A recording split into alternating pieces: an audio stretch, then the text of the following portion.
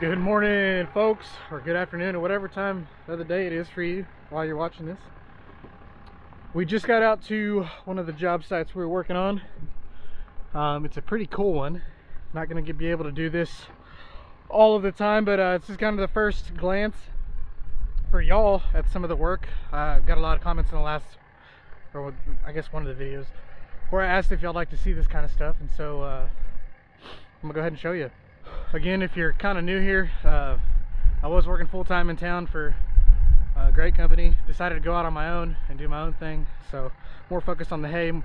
And then we're gonna start doing, or my wife and I started this company, little metal building company, and so we're getting after it. And so I figured I'd show you. This is kind of gonna be the first one where y'all get to see one of our job sites.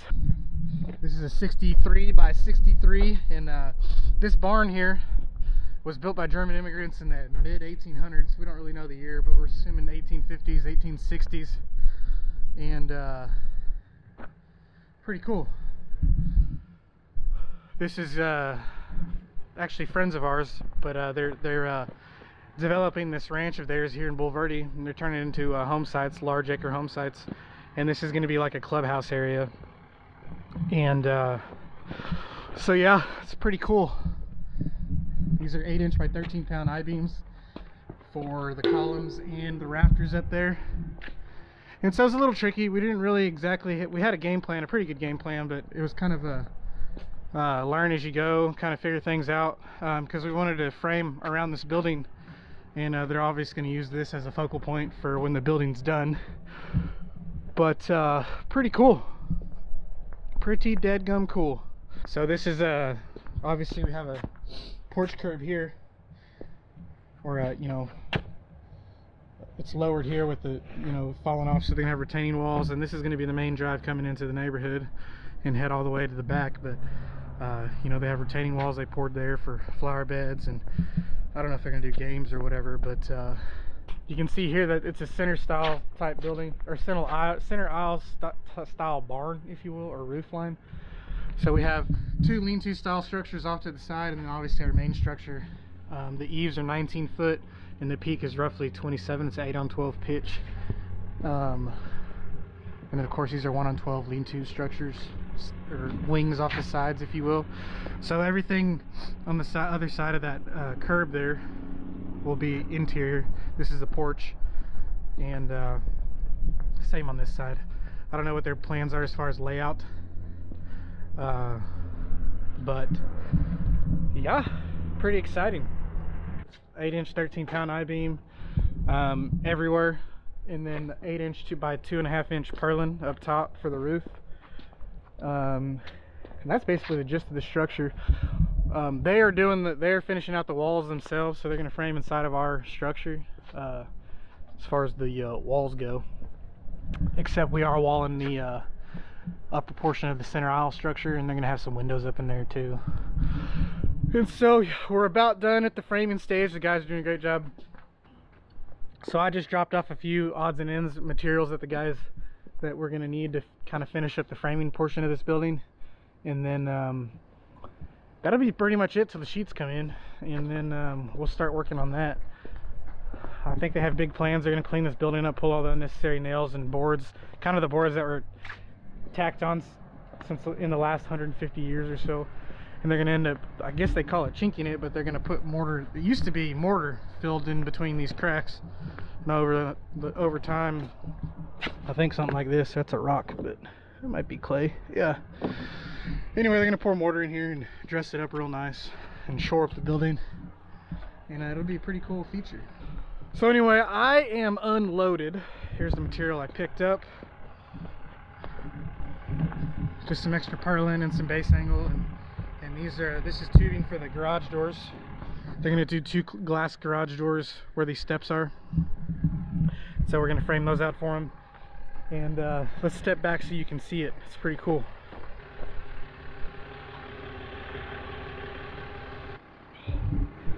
I'm still rocking Dad's truck. We should have my truck put back together this week.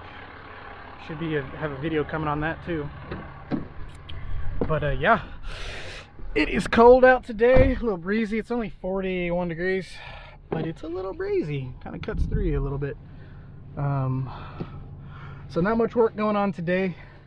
Like I said, still rocking Dad's truck. We're actually got to take this trailer back to the house, load up with the hay trailer, and then head to Fredericksburg, which is about an hour-and-a-half run.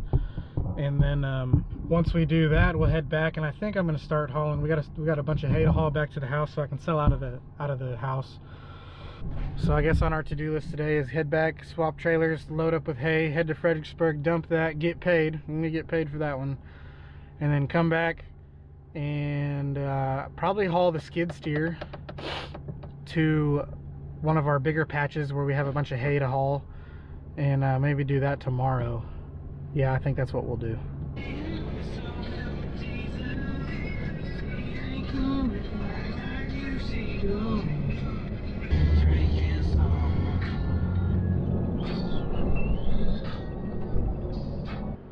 Yeah, so heading back from our drop-off location of the hay. I didn't film loading or anything like that.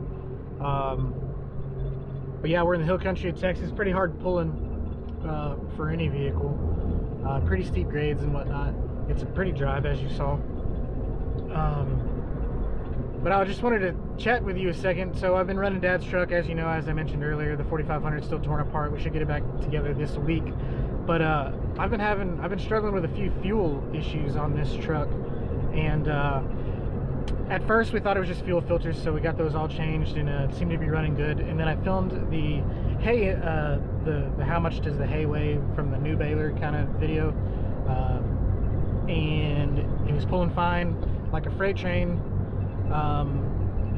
like it should, and so on and so forth. And then today, on the way out here with all these hills and this load of hay, it started to acting kind of the same. It was running better than the very first time we had an issue, but it just didn't seem like it was all there, you know, as far as the horsepower or whatever the power needed to chug up these hills. Well, I started thinking back about, like, what could it be, and it all leans back on me filling up at the same pump station. And so I started thinking back. The very first time I was on a full tank of fuel from the gas station that I'm talking about. Didn't think anything of it because we've gotten fuel there before. Changed the filters, got it running good, pulled that heavy load of hay, got it running good. Well, right after I scaled the last load, it's at that gas station that I normally get fuel, I filled up right after I scaled. So it ran fine all the way back to the house. I didn't run it all weekend, and then this morning, you know, I was running around town, seemed to be running fine. Wasn't pulling anything heavy. I just had that 40 foot with a little bit of metal material. And then got back to the house, swapped trailers, loaded up this trailer, and then headed out here in the hill country. And golly, man, I was like, nah, it was struggling. And obviously it can't be fuel filters because we're brand new.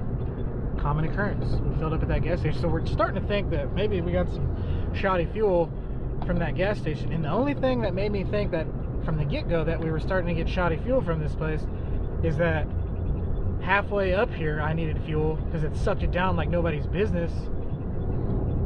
Yeah, I burned a half a tank of fuel from my house, 50 miles. I burned a half a tank of fuel, and that's ridiculous.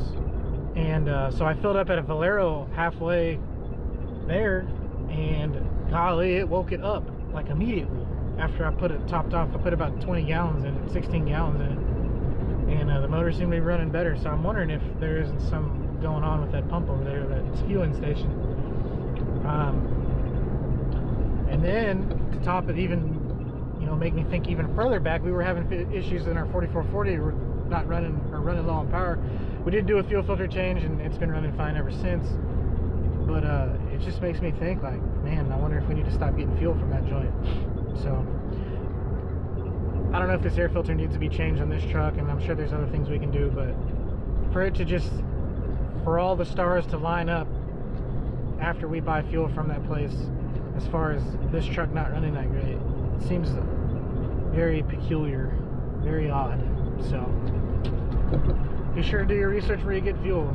I'm not exactly blaming him, but it's almost too good to be true for that not to be the case. So I'm gonna avoid it for a little while and just see if the truck runs any better, get the air filter changed and see what it does. And if it starts performing, it's already running better since I've put all that fresher fuel in. I'm gonna call it fresher fuel, but yeah, it's crazy. Crazy, crazy. We made it back, we made it back, we made it back.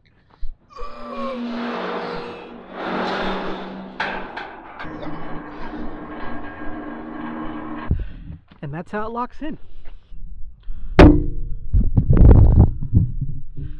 Here y'all can watch me load a hay trailer.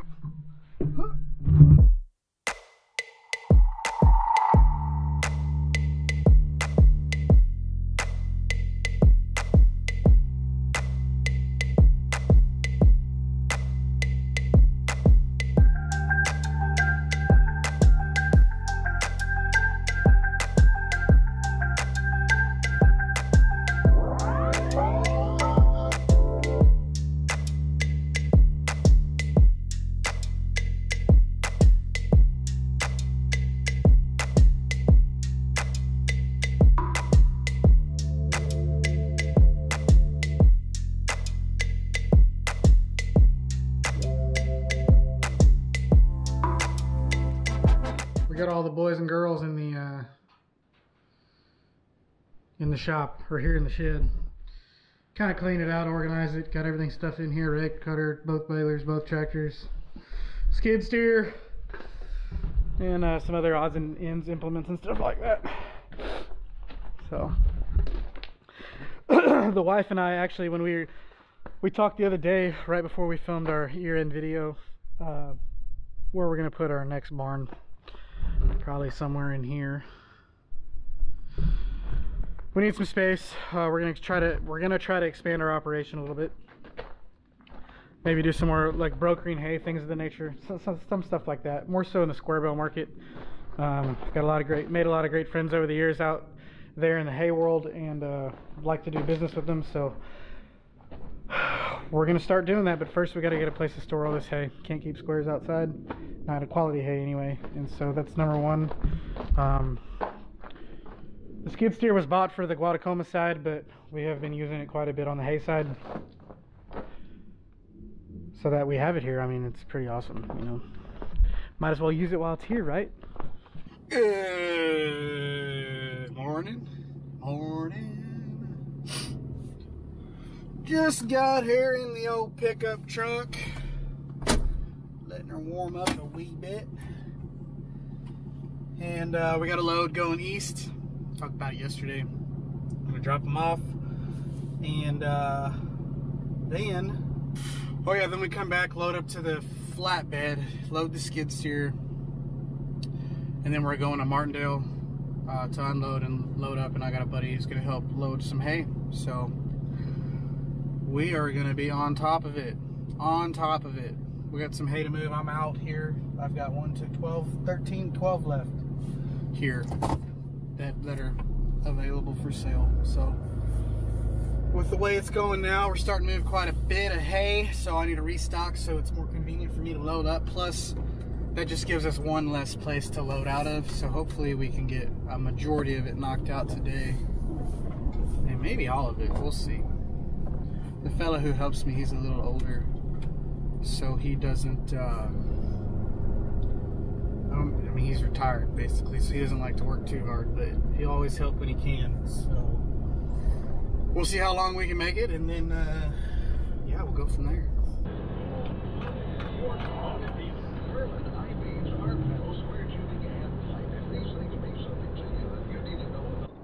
We are on the move again. We delivered 20 bales, and it sounds like he might even buy more hay. So that was our second load to him. Nice guy, likes the hay. So might be bringing him more, his buddies more, I don't know. But it sounded promising. But anyway, I already got back to the house, swapped trailers, loaded the skid steer, and we are almost to Martindale, Tejas. And you can see it here. Just ripping. And just put it on the big flatbed so I can get 23 bales in one trip. We'll get back and unload it, and then we will hook up back up to the hay trailer, because we'll have the skid steer over here, and then we'll be able to make a few runs just shuttling hay back and forth real quick like. So that should be good.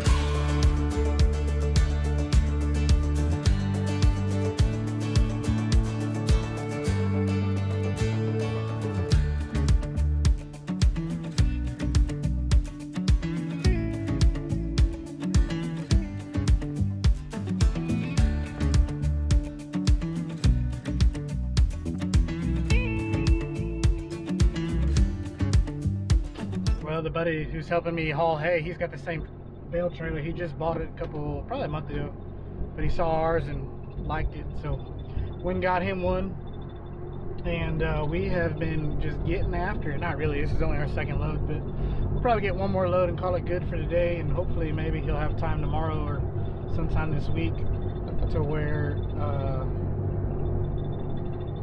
I can get the rest. We still have, after this load, we probably have 4 more loads left, so that'll get us pretty good and stocked up at the house. And then really all we have to worry about is selling our hay in San Marcos and then moving stuff back from Hallettsville. So this just needed to get done to get it off the field and stacked in an orderly fashion so that we could easily sell the stuff. So anyway, we're getting there.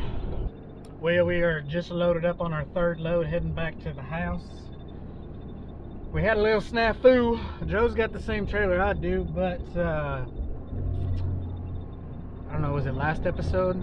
We put the bars on there, and you gotta have them because he lost 2. He had them strapped, but the strap slipped off, and he lost 2 bales right in front of the house.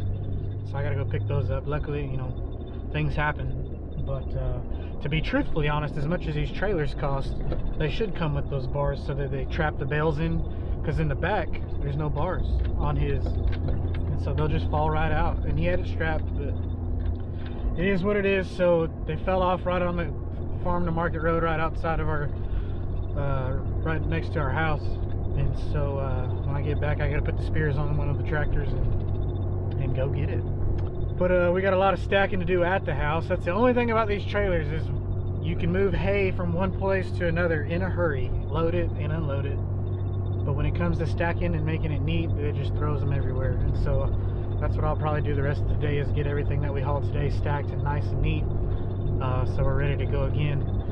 We have 3 more trips, 6 total loads to get off of this patch, and then we'll be done. It is getting dry. It is getting dry. It's sprinkling on the windshield right now, but earlier we were getting sleet. And this kind of rain, it doesn't amount to even 1/100 of an inch. It's just kind of gross. It's cold out, it's 50 degrees. And yeah, so we need rain. But also, I wouldn't mind if it didn't stay dry for a little bit longer, just so we could sell some more hay. So that's kind of where we're at. We still have plenty to sell. Alrighty, I found what I was looking for. Here's everything for this truck here, by the way. Here's all the rockers and push rods and fuel lines and all that fun stuff. Valve cover, injector horn, we got a new one of those. All sorts of stuff. But I came in here looking for these pins for the spears on the 4440 because I need to go retrieve some fallen bales. They're not too far. One's pretty mangled up. One made it, surprisingly. So I got the tractor running.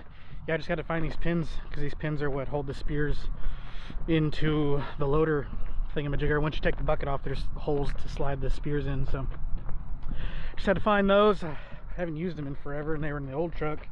They're pretty mangled up too, but we haven't used it in a while. Heck, we had the bucket on the tractor the whole season. So here's all of our loads of hay. Pretty good day. Moved 123 because I haven't unloaded the big trailer yet. So 123, and we lost one. And it depends on if I get the other one back too. But yeah, there are the spears laying in the grass.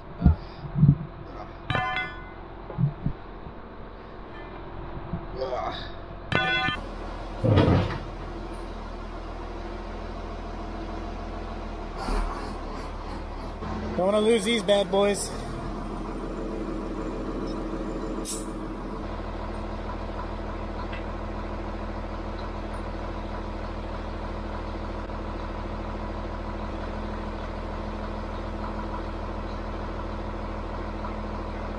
Time to go bale chasing.